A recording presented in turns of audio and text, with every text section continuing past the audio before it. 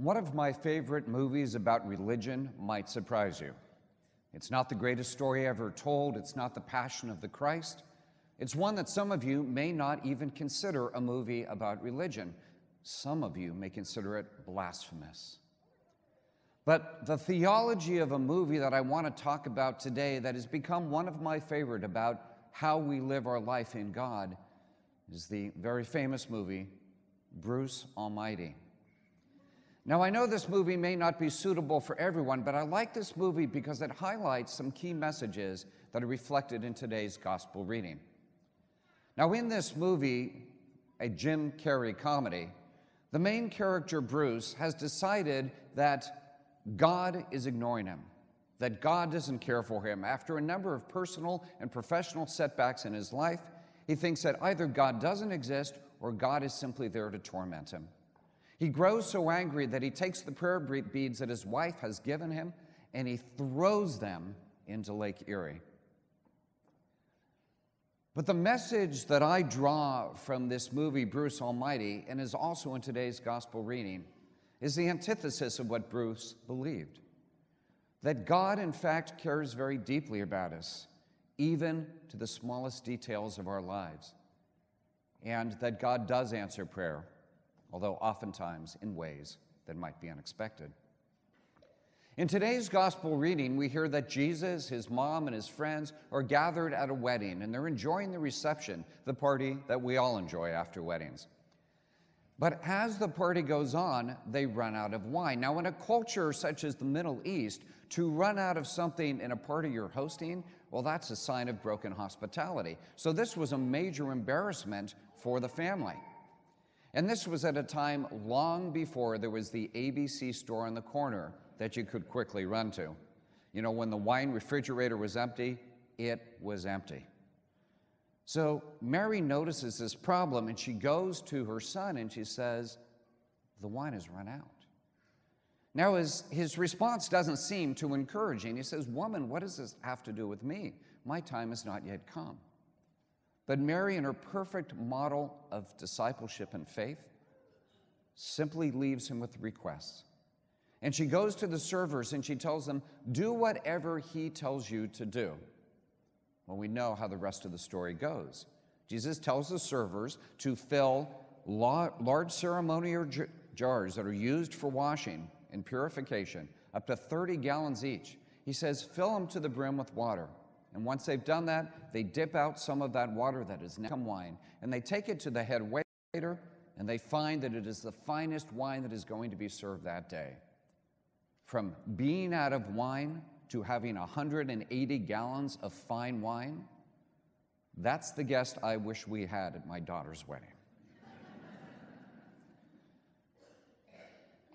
But this story tells us about prayer and how God wants to be involved in our lives.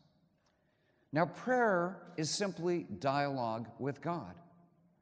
We present to God what's on our heart, whatever it is, and then we listen for God's response. Sometimes we approach God with praise. We are overwhelmed by the beauty of the creation with which we have been blessed. Perhaps we see the immensity of the oceans, the grandeur of the mountain peaks, or the beauty of a Florida sunset. And we go to God in praise for all he has created. There are other times that we go with prayers of thanksgiving to God for requests that we have made that have been granted, for blessings we have received in our lives. But most frequently, we go to God with prayers of petition, asking God for things we need in our lives. And this is the type of prayer that Mary models today when she goes to her son, Jesus, with a request to be fulfilled. Now, I know a lot of people that hold back and are timid about bringing their request to God. Sometimes they think, oh, my request is too trivial, it's too small. I don't want to bother God with that. God has more important things to worry about, like war and famine and curing cancer. And others don't go to God because they say, you know, prayer doesn't work. I've gone to God before with my request, and God doesn't answer my prayers. So forget about it, just like Bruce did in this movie. But Mary takes a need to Jesus that many of us would consider trivial. I will tell you, when the white wine ran out at our daughter's wedding, I did not drop to my knees and pray that God would replenish it. But what Mary is demonstrating to us is that any request, any need we have, can be taken to God, and he wants to hear those needs. Think about it for a moment, that Jesus' first miracle at the start of his ministry was not feeding the multitudes. It was not raising someone from the dead. It was not casting out demons. It was meeting a simple need in the lives of the people that he was with. God wants to hear our petitions, large and small, because there is no need too large or too small that God cannot address in our lives. But it's important to notice that how Mary brought that prayer to her son. She simply stated her intention. What didn't she do? Notice what she didn't do. She didn't tell Jesus how to solve it. This is exactly the way I need you to solve it, Jesus. And she didn't give him a timeline, and she didn't set any even expectations that he would solve it. Instead, she simply offered her petition to Jesus. When we offer petitions, we can often put limits on God. We can say, God, I need a job, and this is the job I need. God, I need this cure, and this is the way it needs to happen on the timeline it needs to happen. That's not what Mary did. We can also just insist that it happens now, and if it doesn't happen now, we grow frustrated. Because we believe we know what's best, and we want what we want when we want it. We don't trust that God's will knows what is best when it is best. So Mary's presentation of her prayer to Jesus today is a perfect model of faith for us. You know, I have found in my life that some of the best answers to my prayers and my needs have been completely opposite of what I thought they would be, and they certainly didn't come immediately upon my request, because many, many times it was the time itself that was necessary for that prayer and my need to be fulfilled.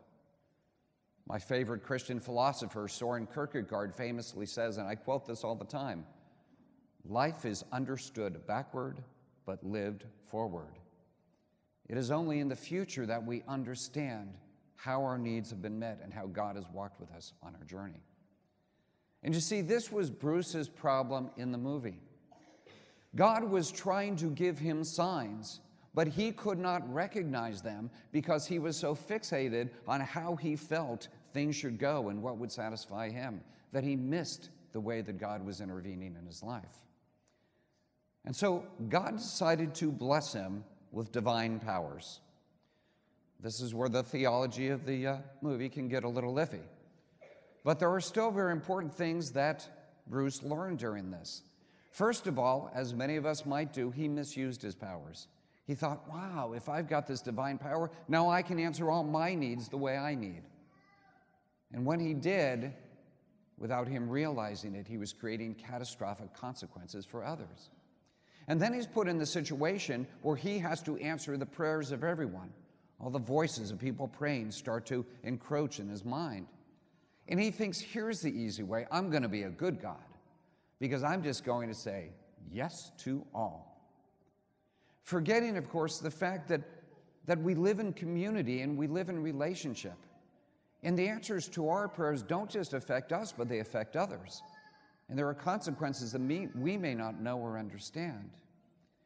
And that is what God is doing, is God is walking not just with me personally, but with all of us in relationship and as a community.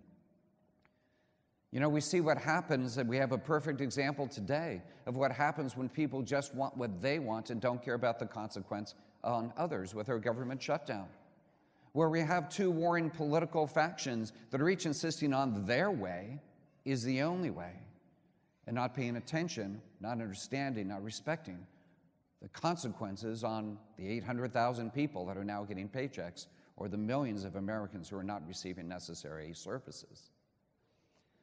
In counterpoint to that, I commend our parish for what we're doing as we move forward with our new parish priority plan. For not only has there been dialogue and discussion, but the thing that I have found most important about this process is that those involved consistently have taken it to prayer.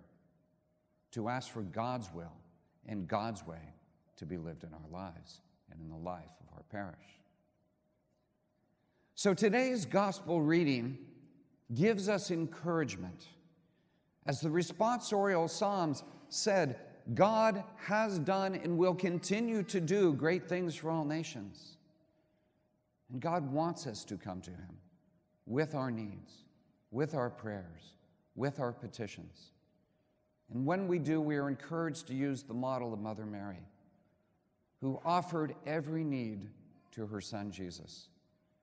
But she did it in a way that subjected her will to God, open to how God would do it, when God would do it. It was only when Bruce understood this that Bruce finally learned how to pray.